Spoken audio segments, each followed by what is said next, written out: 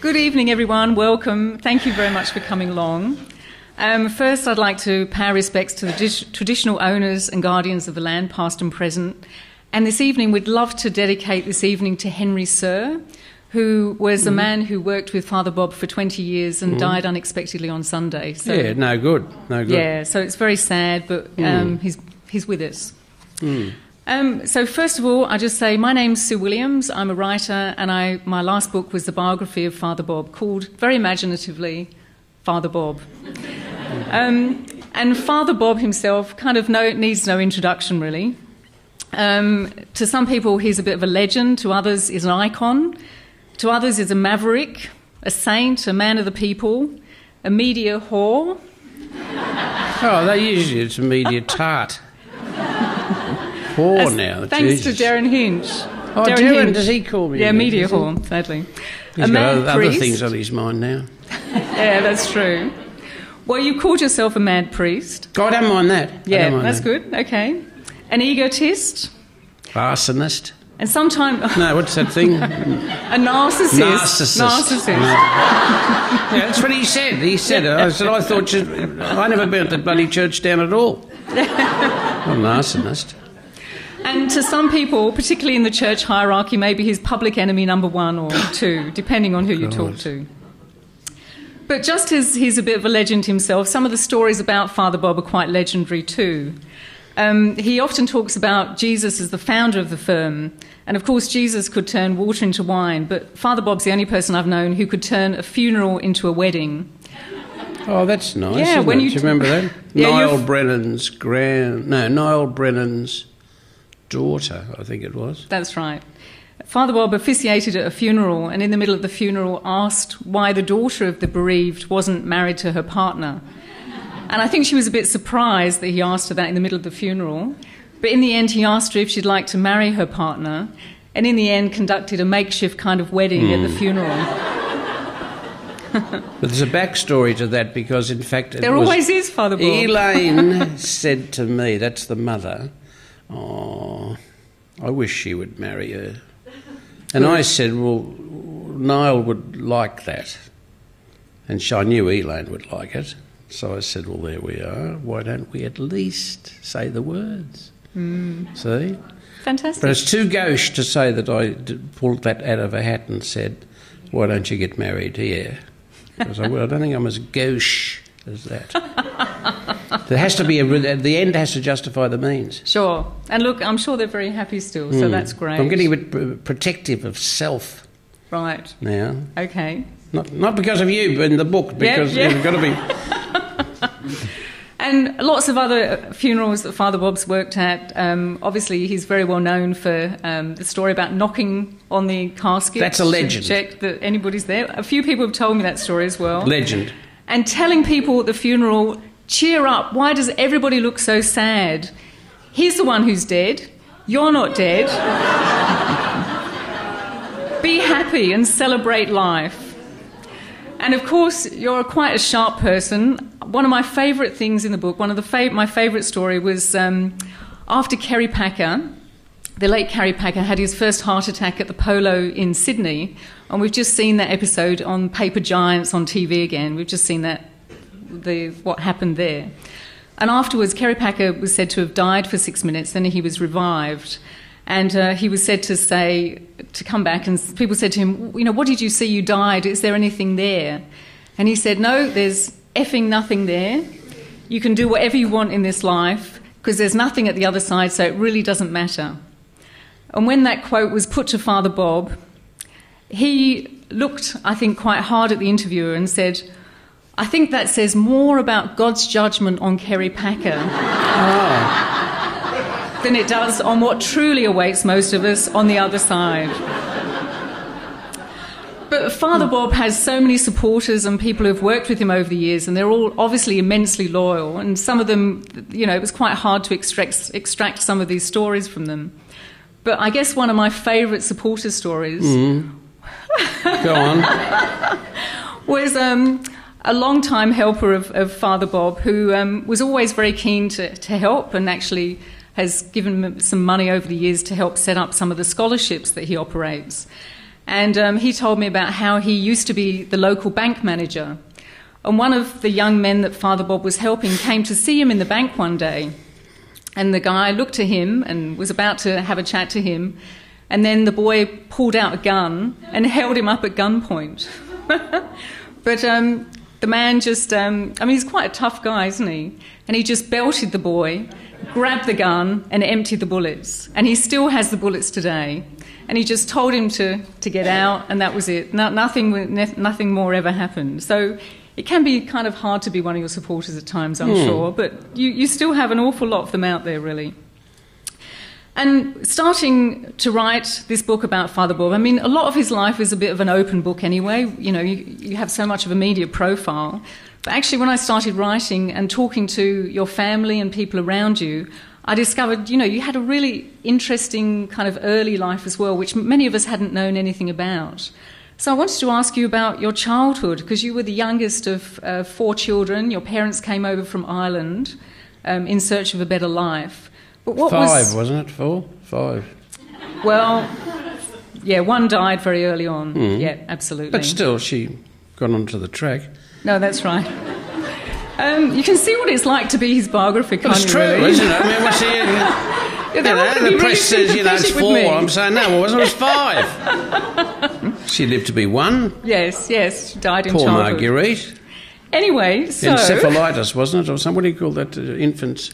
Encephalitis. Was it? Or... Yeah, whatever. Meningitis.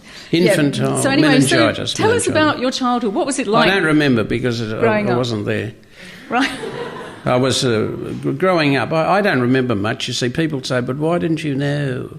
Because you've got a chapter in there that's about blood on the wall. My brother would have told you about those episodes, about the drunken father and all that kind of thing. But up until that time, see, I can't remember that much because we moved around a terrible lot, I remember.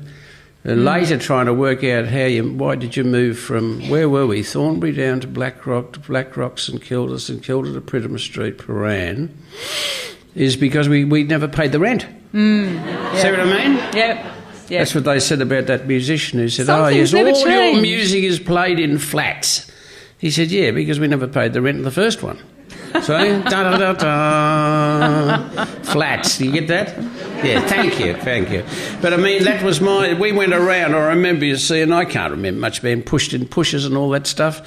And I really can't remember as a child, you know, I'd love to be able to tell lies, tell child stories. But the first time I woke up, I suppose, I suppose it must have been just before going to school. What's that, 5, 6, is it, years of age? And going to primary school and all that kind of stuff. But no, I haven't I'm very sad about that. Yeah. Might be dementia, I don't know. Yeah. Well, it could be, couldn't it? Because... well, you were the youngest at the time, so it's likely that your brothers and sisters remembered it much more than you. Because I guess your dad was a drinker. He'd been in the Navy for a long time. Yeah, he was in and out of the place. Yeah, but she was the diminutive mother. So you can't. I mean, God knows they were dead by the time I was 10 or 11 or 12, wasn't it? That's right. And I'm trying to remember. People say, but you must remember. And I can't remember. Yeah. You see what I mean? Yeah.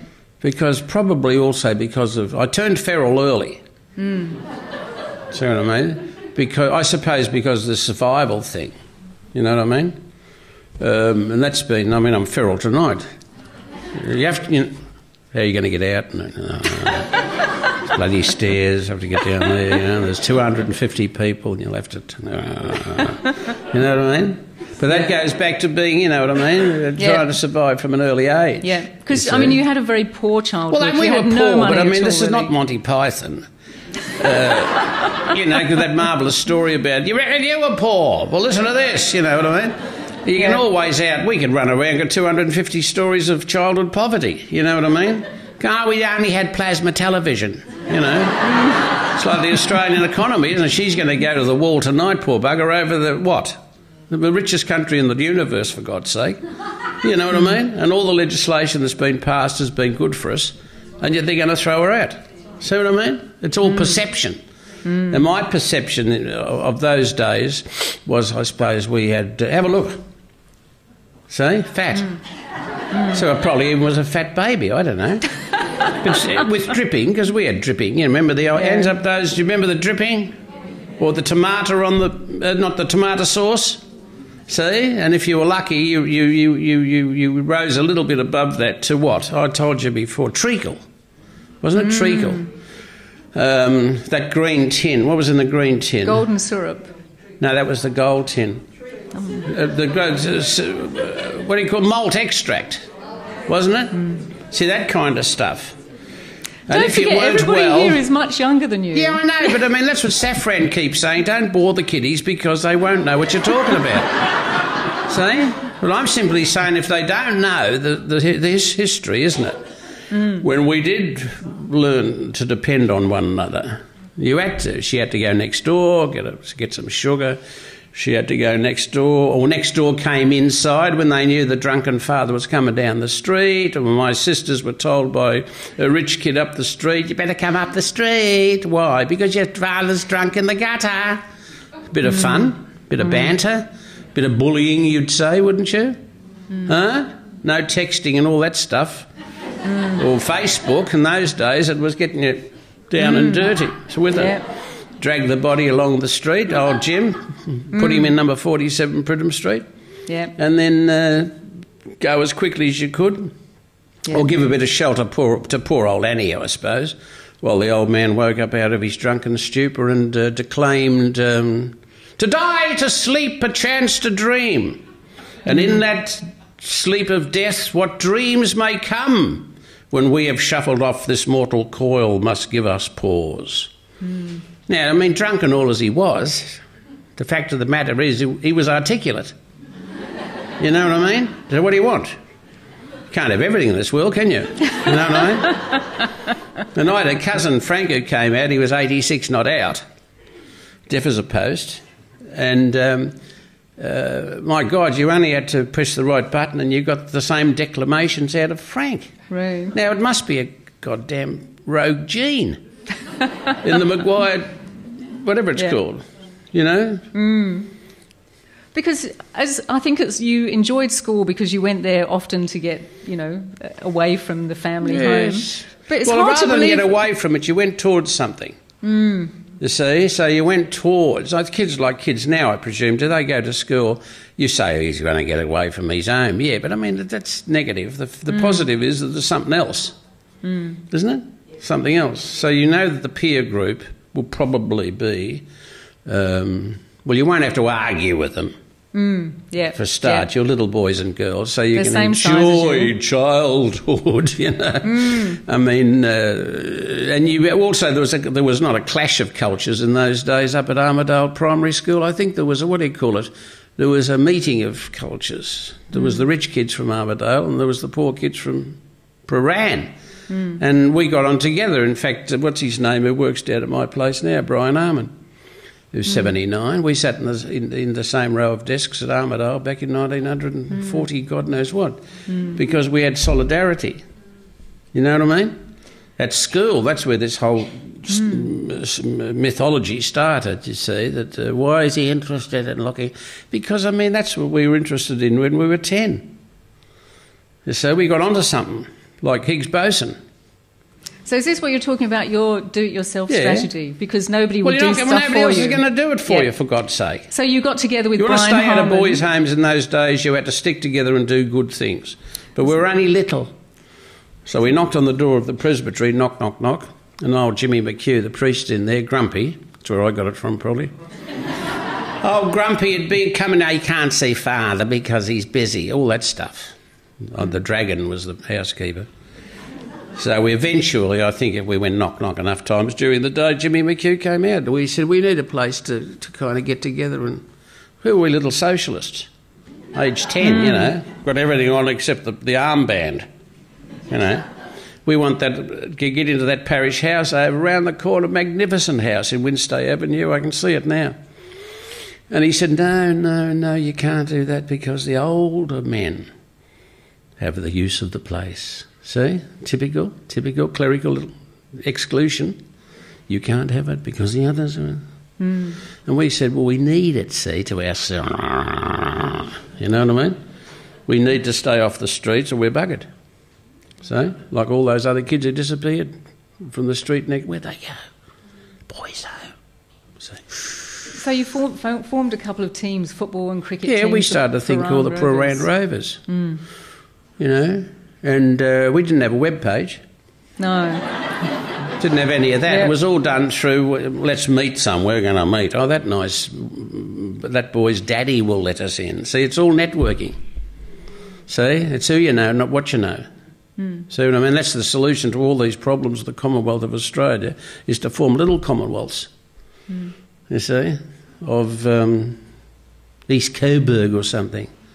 See, but we're relying on the Western model of, she'll be right, we'll have a democracy. We'll have a union. No, you won't. You're better off having a confederation where each place accepts responsibility for doing its own things. Rosebud should be doing Rosebud's best things, not waiting for the state government. So, well, you know, we're now going through hell down there in our place because, in fact, some genius is going to redevelop Fisherman's Bend, aren't they? We're all going to live up in the air. And the new school down there, there's no space to play. Don't worry about it. We'll all go up in the air. And the playground will be up in the air. Everything's going to go up in the air, you know what I mean? Which means that we'll never meet again. We'll spend our whole lives up in the bloody air, you know what I mean? But that's what's missing, see, is the press the flesh. You see? It's hard to believe that when you were at school, boring? apparently you were so... It's boring. She's bored. She just walked out, that girl. There's no collection, by the way. Somebody said when I arrived, they said, listen, let's do something religious. I said, what? She said, have a collection. I said, what the cheeky girl. I'm not interested only in money. It's hard to imagine when you were at school, apparently you were incredibly quiet and amazingly meek. Yeah. What happened? What? How comes you changed so much? Oh, well, a lot of your teachers who I spoke to said they just couldn't believe what he'd become. Oh, I don't know. People keep saying that, but over the years, well, you grow up. You have to. So when you're a kid and you really believe that you're born with a scrap of what? DNA. Unique. Each one of us has got the scrap. You know, that's where babies are born. Like this, you know. Well, they got their fingers. Well, they don't do that. This one's now like that. A scrap of DNA, you know. And the other one's now like this, waiting to convey the text. Isn't it? As soon as they've got it, and they usually don't get it until they're teenagers. See what I mean? Because you go through the stage of being a kid and quiet and all that. Well, you've got to be quiet as a kid, you see, to make sure that your little scrap is still yours. Sure. And then you look for somebody who'll get you through the next episode, which is, what is the next episode? Is adolescence, isn't it? And then you're looking for a mentor. Now, if you're lucky, you get good mentors. If you're not lucky, you get predators. See what I mean? And they're not all the clergy, are they? Yeah. You know what I mean? And then as you get older, still with a mentor, if you're lucky, and you've still got the scrap, you've still got your little contribution to cosmic development in there. It's yours, you know what I mean? Why aren't you playing the piano? You know what I mean? Because you should be playing the piano, the thing says here. I should be playing the bloody violin, according to my scrap. See what I mean? Because the old man was a violinist. He turned into a drunk because he used to try to get away from his dominating mother in Glasgow, went down the hill to the local pub at 18 years of age, played the piano, and the locals bought him drinks. See what I mean? So that's the backstory. Yeah. So this kid, each of us has got it. Get to teenage with your mentor, hopefully, and then you have to then become you've got to become independent even of the mentor. See? Because your mentors were mostly priests, weren't they? No, I think most of my mentors, don't criticise, is the woman next door, Mrs. Wilson. She was great. You know, she looked after my mother. She was a mentor. She didn't have to look after my mother. Yeah. She was compassionate. I think that's the thing. If you can learn compassion, will probably be the next stage of the evolution of the human race. After Syria. Yeah. You know, somebody's going to have to show compassion somewhere, you know, because we're going through an evolutionary stage of flog and hang 'em, isn't it? I think Victoria wants to flog and hang 'em all now, don't they? no paroles, no this, no that. We're going to have punitive justice. And somebody says, excuse me, yes. What about trying truth and reconciliation? Don't be bloody stupid. Flog and hang 'em. It's easier, isn't it? Let's build bigger and bigger prisons. And warehouse them all. See what I mean? Don't let them out. You know what I mean? So talking of prisons, yeah, that's when you went to the seminary. Well, that's when I glided into the cemetery. Into the seminary, I glided in there. Look, people keep saying, how'd you get you have appearance of Mary or something? He said, Bobby, I want you to be a priest. No. I think it was another evolutionary step because there wasn't anywhere else to go. Let's be, I'm a realist. Because by then your dad had died. They're all dead. Your sister had died, your mother had died. They're all dead. Yeah. Well, except Eileen was alive. Your sister, and Jimmy was alive. Yeah. Your brother, older yeah, brother. but they're all gone to war. She's gone to the munition factory in, where is it? Over there in Maribyrnong, thank you. She's over there making bullets and shells and stuff. He's away up north, fixing up aeroplanes to stop the Japanese or something. And then you're at secondary school where for once in your life, what happens there? Oh, you go into the cadet corps, which was nice, see, because all of a sudden you fit in. Yeah. Everybody's equal. They were all walking around those bloody stupid uniforms. And you quite liked giving orders, I liked taking orders for a start, because you never had any, you see. You didn't have anybody to order you around. You had no mentor. So by the time you get you've got... you learn to take orders and then you realise this is a damn good thing because you've got to have somebody who leads. And the Aussie male form of leadership at its best was always the digger. But it was never the officer with the rank. It was always the least likely private. They found it happened all over the place and during World War II. The soldier in the trench or the soldier in the jungle, sir might be a fool, the warrant officer might be an idiot, but you always had Private so-and-so who had moral leadership. You know what I mean? And it's the same, that's what we're looking for, isn't it, in Civvy Street now, see? But we're all frightened of one another, and we don't want to get involved. I know, but he was just run like the baby in China. You saw that video?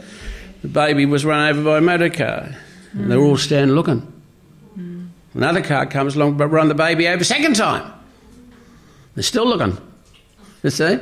Till eventually some woman comes out of nowhere, the least likely, the gloriously ordinary woman, the same kind who interfered in Woolwich. Remember that? With the big blokes. Well, they're all standing around with guns. What does the woman do in Woolwich? Excuse me, boys, would you mind explaining what you're trying to do? So and they got knives with blood on them, and they, but the woman comes and wants to be a people whisperer. The other women come out of the side of the wings, isn't it? Like in a Shakespearean play, and puts a cloth over, isn't it? Or puts a coat over the dead body. Huh? See? And that's what we're missing. You see? The blokes, you see, want to physically intervene all the time.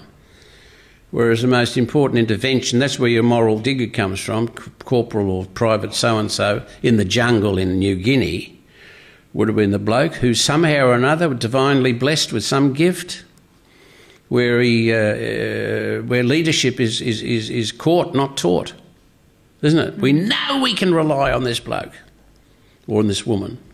You know what I mean? So we learnt that from the cadets, you see. I think we learnt in the cadets because for once you actually were thrown in with a bunch of your peers, all steamy adolescents, and all walking around in huge greatcoats. And I was so thinking the other day, I think, think of the gun laws these days. We used to actually go home on the bloody tram with a 303. You know what I mean? I think we were minus the bolt.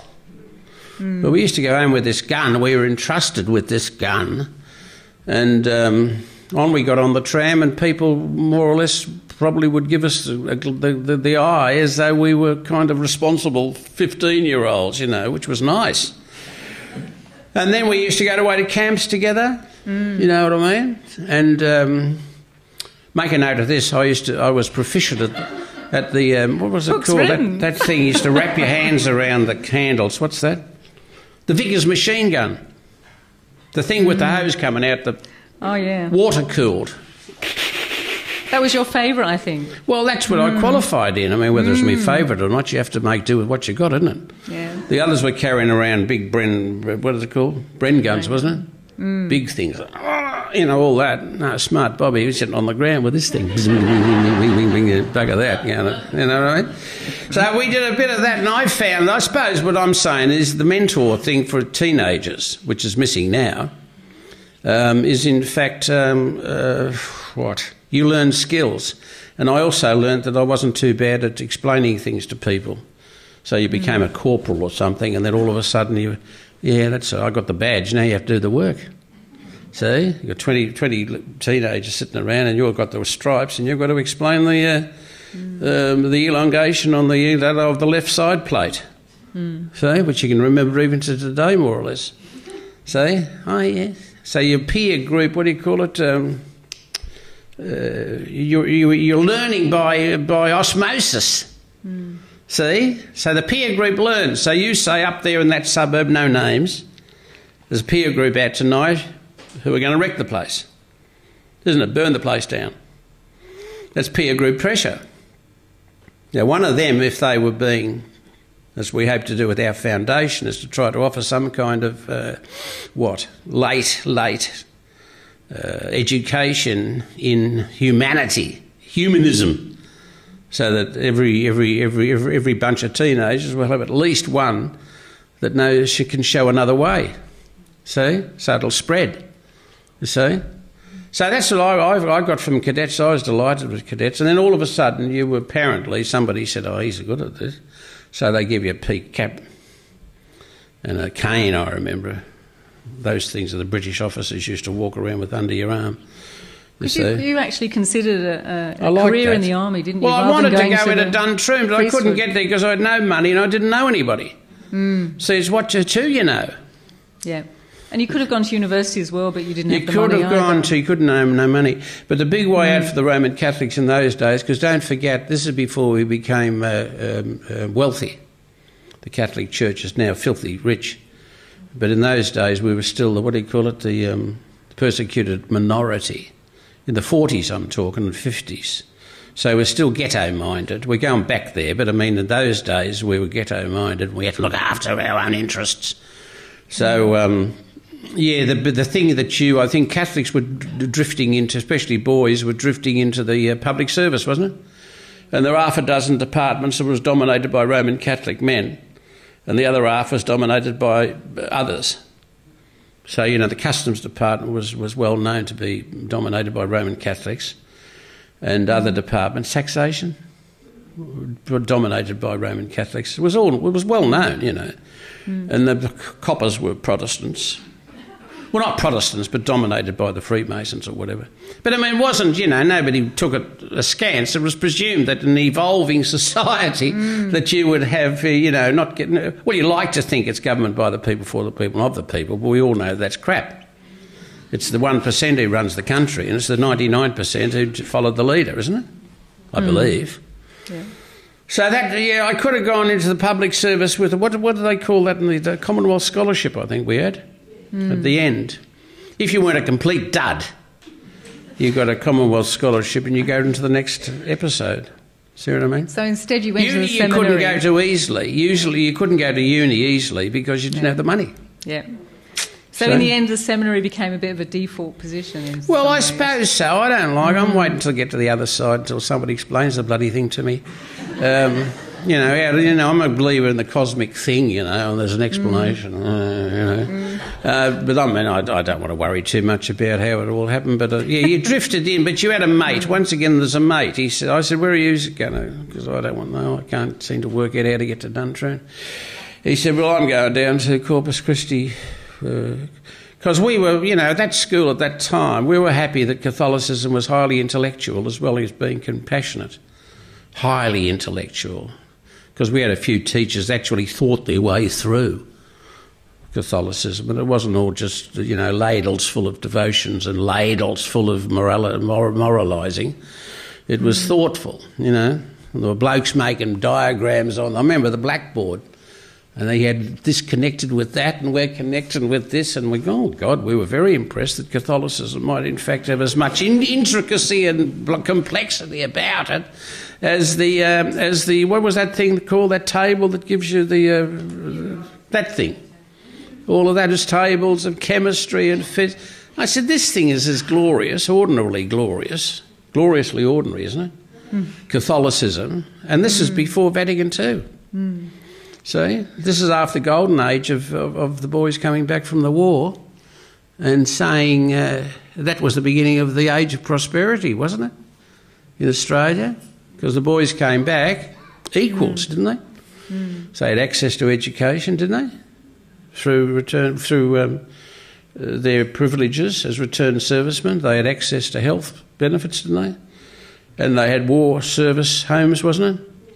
So they made a social leap if they survived the war. You know what I mean?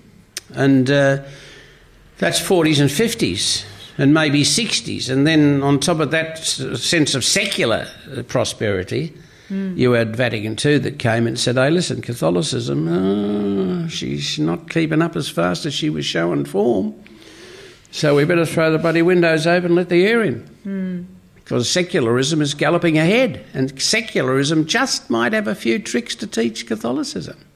Now, that's been the fight ever since, and that's what the book's about.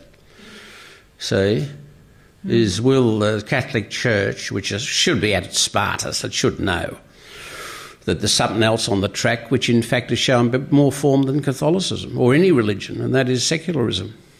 You know what I mean? So we were brought up to be afraid that secularism was a toxin, whereas we now know, of course, that even the Dalai Lama said the other day at the thing, didn't he? That secular values should be taught to everybody, because secular values, in fact, have gotten to that level that the churches and the religions were meant to get to, but in fact they wouldn't let you get there unless you became exclusively religious. See? Whereas secularism offers you freedom of religion, but also freedom from religion, isn't it? Is this boring? It is boring. Sue, come and help us. Help us, for God's sake. Okay, let's move forward. Oh, it's 10 to 7. No, that's all right. Let's move forward to you going to South Melbourne. You came out of the seminary at 1916. Well, we went on the roundabout in those parishes that nobody ever worries much, but that taught me a terrible lot because they kept me on the move. 1960 to 69. So you went around 8 parishes and bugger. You see, you knew there was something wrong because they were sending you. So none of this was accidental. They were actually sending you to a place where they wanted you to embarrass the local parish priest. See, sad. Yeah. See, they wanted to get rid of the parish priest, but they couldn't because they had to follow the code of canon law, which says the parish priest is the god and can't be moved. See? So they said, we'll let the monkey in. So me, the monkey, a harmless poor bloody monkey in those days, would go in and do simple things like put the lights on the basketball court so kids could play at night, simple things.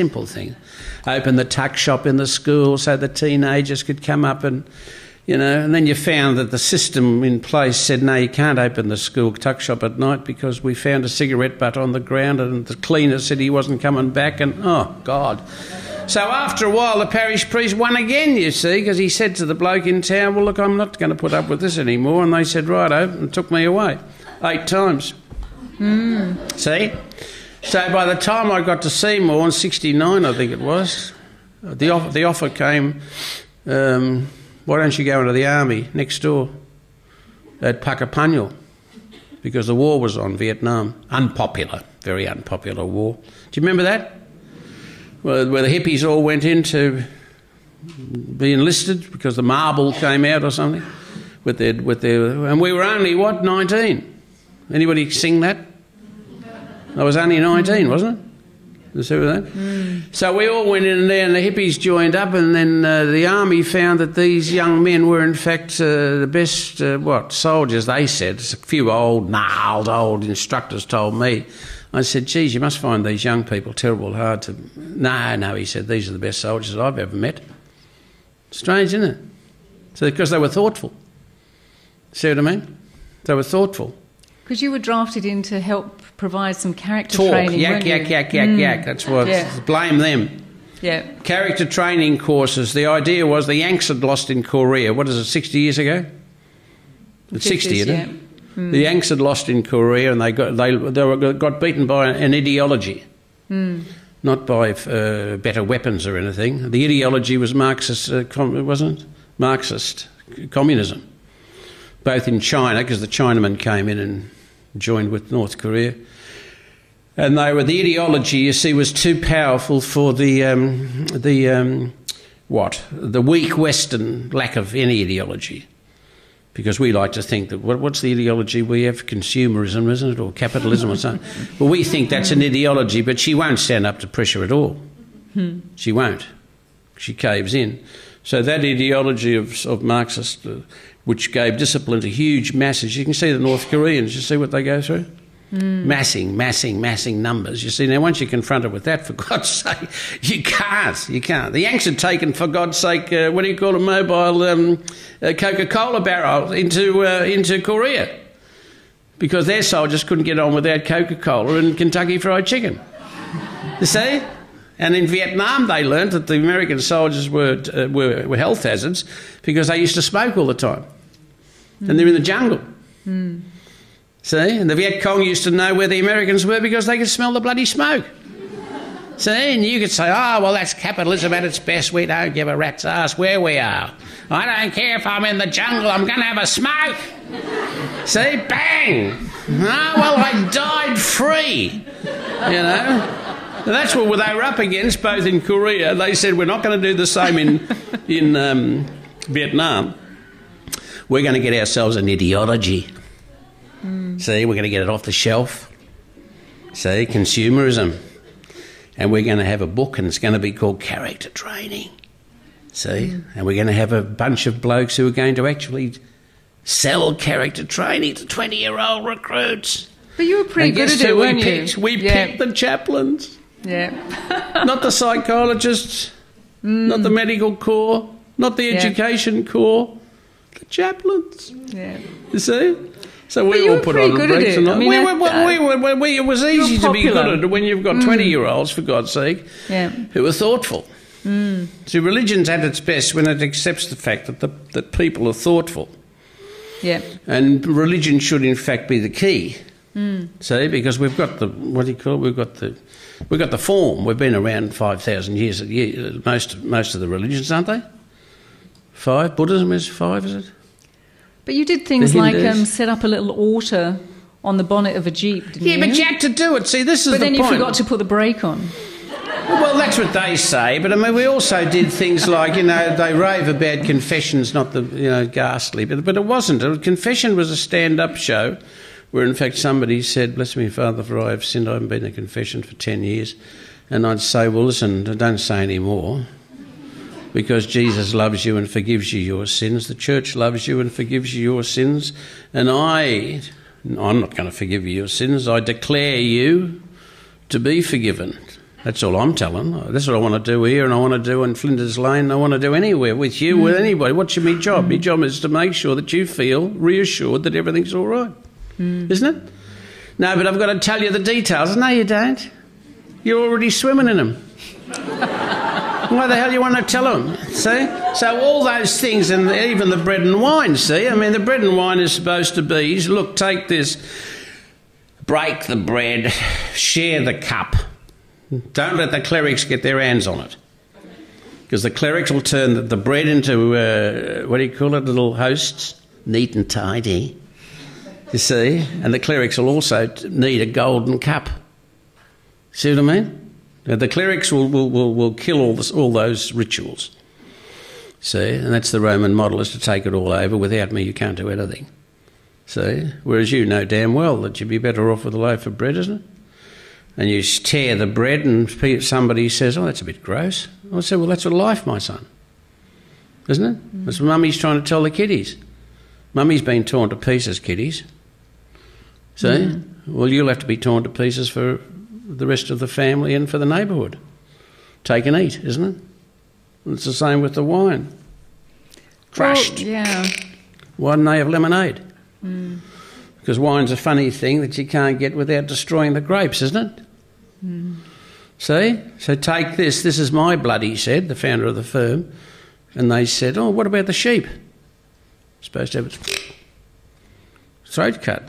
Blood. No. He said, forget about it. Enough blood. This is my blood. Nobody else has to shed blood. See? So that's what your Christians race around the world with a bag full of bread and a bottle full of wine and say no more blood. See? And with communion... Boring. Boring? Yeah, they're bored down the back. Go on. I think a lot of people really enjoyed communion when you used to give them wafers and wine, and then you used to slip them a video of Collingwood's last game. That was only on one. Look, I mean, Jesus said to his disciples, you know... No, he didn't say give them a video of Collingwood. But, well, look, he said to the bloke, what do you want, son? He said, I've been lying on this bloody stretcher for 30 years. He said, look, pick the bloody thing up and go home, for God's sake. You know, you're boring yourself to death. Oh, I'm disabled. He said, you're not disabled, you're difabled. Differently abled. Isn't it? Yep. So he's still lying on the thing, but he's differently abled. See? And it's the same with that video. I think there was an old woman down at... In the congregation, South Melbourne's tough housing ministry, blue collar, South. That's before the Renaissance. And then I think I knew she was a fanatic, but she couldn't afford the what do you call it, the DVDs, isn't it? Couldn't afford it. And I had a bloke who was Mr. Big. He was making them for everybody, and I said, he said, I'll send you every week. You'll get the latest DVD, see? So I used to think, no, that'd be nice if she could... And you couldn't guarantee that she'd stay long enough for after Mass to get it, you know what I mean? So it was a meeting place. I've always believed that the Muslims have got a better idea of what goes on in church spaces than we have, because they have a mosque, isn't it, where you meet, isn't it? And sure. The Jews probably have. Any Jews that were meeting in the synagogue, whereas the Roman Church was getting very, you know, shh, you can't say that in the church because Jesus is up there behind the gold and there's a red light. Tells you that, shh, all that stuff, see? That's one reason we got thrown out, because we'd turned the place into a bit of too much talk, too much laughing, too much this, too much that, too much the other thing, you see? And you shouldn't be doing that. Sure. It's sad, that's sad, because you've got to have places to meet. See? Thank you, Mr. Wheeler. You've got to have places to meet, you see, and unfortunately we're British, which means we have to be neat and tidy as well. Have a look. How many? 250 people all in lines. Well, at that point... Oh, is it over or what? It is over, by God, it is. Well, I'm handing it over to someone else to ask questions. Darling. I've failed terribly. What about I'm going to ask... What about the dismissal? So we're just going to throw it open to other people to ask questions. If you'd like to ask a question, because we've got another 15 minutes. Yeah, sorry about that talking over. No, that's good. Sorry about I am If sorry. anybody would like to ask Father Bob anything, really. It's a bit feral talking over. Tell us about the dismissal. Oh, the dismissal, no. It's boring. You don't want to know about the dismissal. It's boring. It's boring. He said, I don't like what you're doing down there. And I said, well, I think you're making a mistake, because we're halfway through, see? Because we'd almost fallen in love with the neighbourhood, and the neighbourhood has almost fallen in love with us. And I thought that was the aim of the founder of the firm and the Roman Catholic Church, to become located, to become incarnate, whatever the bloody word is. You become local. That's the main aim. If you become local, the theory is that you'll die happy. If you're not local, you'll die unhappy. Strange thing, and it's pretty simple. So he said, I don't give a rat's. He said, we have to be Roman. So I mean, I said, well, like McDonald's. We'll have to wear the same uniform, have the same menu, and you know what I mean? He said, yes. So I said, all right. So anyway, we got a couple of years out of that, and then by the 1-2-12, then the time came, we locked the doors and left. went down the street to a place, the rent is paid by the Electrical Trades Union, and we grabbed the foundation, which they hated because it's secular. They don't like secular things. Up until 2000, however, they loved it. But they went off like a bottle of stale milk about the secular. See what I mean? There's nothing you can do about that. Once the bosses go off like bottles of stale milk, then we're done. See? But you still go back to the church quite often, don't you? I go back, but the rumour is now that they've almost got rid of the last vestige of Bob Maguireism. They've installed pest controllers, which is all right. I'm not saying nothing. I'm simply saying that's, if you look, management does what management wants, isn't it? And that's what they've done. But they feel as though they need to get rid of the last vestiges of what they think is personal. It's not personal because we had a team. Same as that book. I begged you on my knees, didn't I? I said, listen, I don't mind, write the book by all means, but it should come out as a manual. A manual. Anybody wants to try this? That'll give you an idea of the pitfalls. That'll give you an idea of what you can hope for. See, because we're still open, which is why we grabbed the baby and ran away with the baby, the foundation, Father Bob Maguire Foundation. It's only named after me because everybody else was giving me the impression that you couldn't be trusted. So I decided at the age of whatever it was, 70 or something, 75, that you better start working out whether you trust yourself. And the best way you can do that, more or less, was to smack your name on things and say, well, this is where I stand, the line in the sand, see? So even the documentary that's coming out at the end of July is called In Bob We Trust, for God's sake. Because I decided all the bosses were saying, don't trust him, and I thought, well, I'll get a magnetic sign from Signorama, free, and put it on the car door. See, I'm not frightened of me. And it had In Bob We Trust. And then, of course, the bosses are looking and say, there he is, have a look at this. Well, you're showing off again, you know. But, I mean, I was only showing off the wounds in my hands and my feet. That's all. The same as the founder of the firm, apparently walking around somewhere with the bloody, he's still got the holes in his hands and his feet. Whereas the father said to the founder of the firm, they said, for God's sake, I mean, when you left here, you were all right. You're coming back in here, for God's sake, with holes in your bloody hands and feet. You know what I mean? And the argument goes on and on. It's going on till today in the religions. You see? The father says, listen, we've got a cosmetic department here. Get rid of the bloody things. See, because you're frightening the natives. And he said, I'm not frightening the natives because the natives have all got holes in their hands and feet. Isn't it? See? I'm only frightening the bloody angels. See? And they don't matter because they're only supposed to be here as public servants. See? Now that's it is, isn't it? But I like that because it's a nice summary, you know what I mean, of what's going on in Canberra tonight. See? Who's got the holes in their hands and their feet?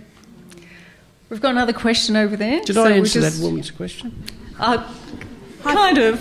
Father Bob, just a quick question about Parliament tonight. Where is she? Just up here. Oh, there you are. What advice would you give either Julia Gillard or Kevin Rudd right now if you were the chaplain of federal politics? And secondarily, what penance would you give to Kevin Rudd? Look, you know, I mean, you say something pious like, do no harm and do a bit of good.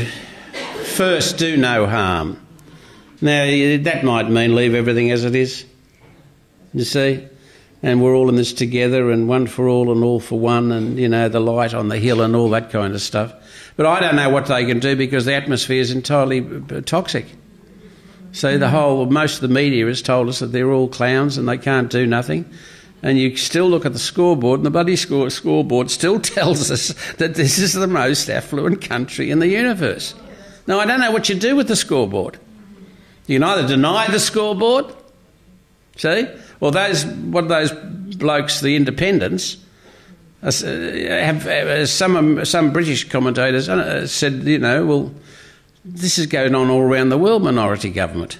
Because minority government keeps everybody honest, because they have to negotiate.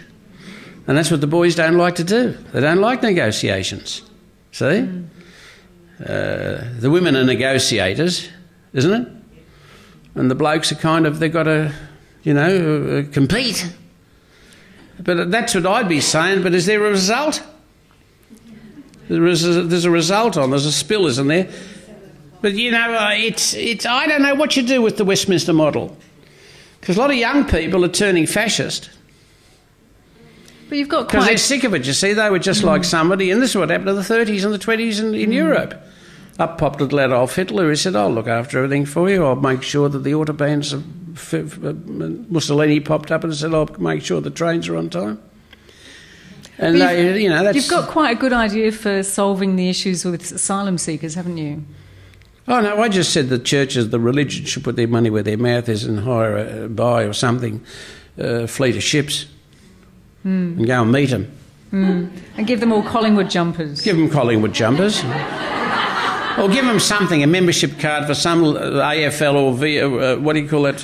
What's that rugby? NRL team. And then the Aussies will fall all over them, isn't it?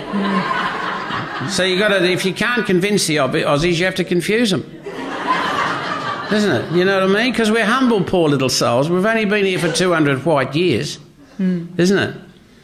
We're only babies. This is a what do you call it? The same as Roman Catholicism, and I think I like that. What do you call it? The synergy between Catholicism and Australianism.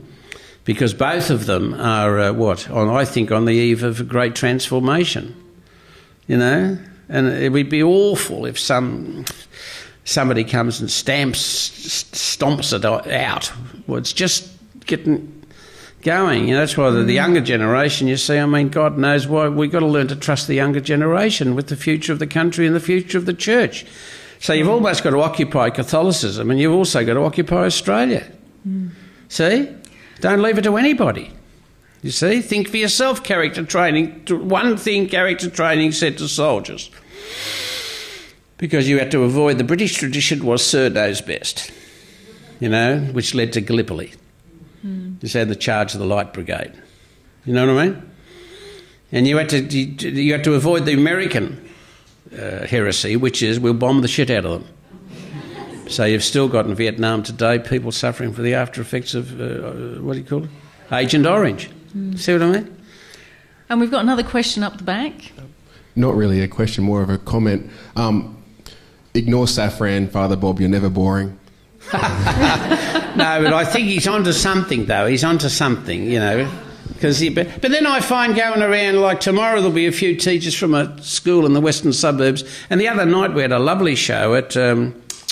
that lovely church, Anglican church in Ackland Street in St Kilda, where kids came from Albury, I think it was, Albury High School, year 12s, 60 of them, for an hour, And I go in humbly because I want to learn from them. See, the teacher thinks, I'm going to teach them things. See? But the kids know more. The kids have forgotten more than I've ever learnt because they happen to be this generation that knows everything, isn't it? Because one press of the thing, isn't it? Yeah. And they've got access, they tell me, you tell me if I'm wrong, they've got access to all, isn't it? The accumulated wisdom, the knowledge, of the human goddamn race. It's at their fingertips. Huh? But what's missing? Wisdom. See? Which is why yous have got to kind of stay around as long as yous can. See? Don't shuffle off your mortal coil, as my father was saying. You see, because we need you. Every older person is needed. Each old person has still got the scrap of the DNA. You have a look in your little fist. And you may not have been able to, what's the word? Share it. You see? Which is why when you go and visit the poor old, whoever it is, who's suffering from dementia, in fact, don't go, folks, because the best is yet to come. Because there'll either be, might not be a word, but there's likely to be a gleam in the eye, or there's likely to be a quiver of the lip, or there's likely to be, if you're game to break the kind of the taboo in the West, you might actually hold hands. See what I mean? Which is what the women have to teach us. The blokes, you see. Simple thing I said to you the other day, didn't I? I said, you look at that bloke crossing the street, wasn't he, with his kid, holding their hands. I said, I think that's what us old ones probably need. Somebody take our hand and walk us. See? It's like that bloody thing there. Every time I get onto that, what's that thing, the wheeler? The wheeler. The wheelie frame or the stick or the wheelchair, if that's the stage you're at, you see, it's almost a contest physically. Oh, God, well, why doesn't somebody get hold of you and say, hey, come with me, like when you're a baby? See? Because you get the reassurance. When I was lying in Cabrini, you got your violin? With this mysterious, what is it called? Chronic inflammatory demyelinating polyneuropathy. I love that. I love that. There he is, the media tart. What's he got? Chronic inflammatory demyelinating polyneuropathy. Why couldn't he have something simple? Cancer. Bloody polyneuropathy. But I'm lying there thinking when I thought, oh... And then I thought, hey, I know what I'll invent. I'll invent a prosthetic hand. So instead of just having, there's your glass of water, there's your pills for your bowels, there's something, and there's something and something, I said, what about a prosthetic hand? She said, excuse me. I said, well, nobody else has offered me theirs, isn't it? See? So give us a bloody prosthetic hand, and when I'm lying in the bed, like the old days when you were a baby and you had the teddy bear, isn't it? Something to hang on to give you at least the impression, because we're animal, vegetable and mineral long before we're human, isn't it? Intellectual, isn't it? You need reassurance, isn't it? See what I mean? As they tell you when you've got people in palliative care and they look as though they're gone for all money, they're gone. And guess what, folks? What? We're going to design the palliative care place with a kitchen in the middle. The dining room will be in the centre, and even those who look as though they're almost on the verge of leaving, once they smell the food. See what I mean? They'll let you wheel them down to, as long as they go to the table. See, isn't it fun? We funny poor little buggers. See? But you'd never dream of that unless you were that down to earth that it is heavenly, isn't it? And that's the mystery, I think, as far as I'm concerned. The more I was thinking to myself the other day, listen, instead of going up there to the church and walking in the back door and seeing the red light and the icons and the new confessional that's been installed in St Peter's and Paul's Church, see, let's do something revolutionary. Now that the secular humanist's gone, what are you going to do? We're going to install a confessional. Hello, woo, what for the priests? You know? They said, get out. Typical bloody... But I'm saying that the ordinary, I was looking and I was thinking to myself, I think I would find, what? God. On the corner of Flinders Street and Swanson Street. Surrounded by humans. More reassuringly than I would find if I walked into beautiful St Paul's Cathedral or into St Patrick's Cathedral. It's strange, that, isn't it? Because there was a bloke wrote books, Thomas Merton. Ever heard of Thomas Merton? I think he was a Carthusian monk, which meant he was supposed to be silent most of the year. But he was starting to write books about, he said, well, strangely, that beautiful monastery, Gethsemane it was called, beautiful, you know, naturally beautiful. He said, I had to go for a dentist appointment in town, and I stand on the corner of whatever it was and whatever it is in New York, people everywhere. And he said, I felt closer to God there than I felt in the chapel at Gethsemane. Yeah. See? Yeah. Now, to me, that's the jackpot. You see what I mean? So if the church says, well, get out of there, because we had just got to the stage where people were starting to come into the church precinct as though it was theirs. See? So you had street kids. You even had the great blessing, now don't take this wrongly, of Stephen Cooper, who hung himself from the tree. See? Aged 40. See? Couldn't go any further in life. See, if he looked back, he saw nothing. If he looked forward, unfortunately, he could see nothing. And he chose to end it on the patch. See? And I said to somebody, Jesus, that's an awful indictment of... No, he said, you're missing... This is one of the locals. No, you're misinterpreting it, he said. He said what he's done is to show an act of great confidence. That this is the place where he found himself to this stage. And he's satisfied that's the end of the station. Huh? Thank you so much, Bob. That's I'm the so end of sorry. me, That's the end of the evening as well. Yeah. Clunk. No? That's the end of that. Oh. And I thank you, ladies and gentlemen, because you've allowed us haven't you?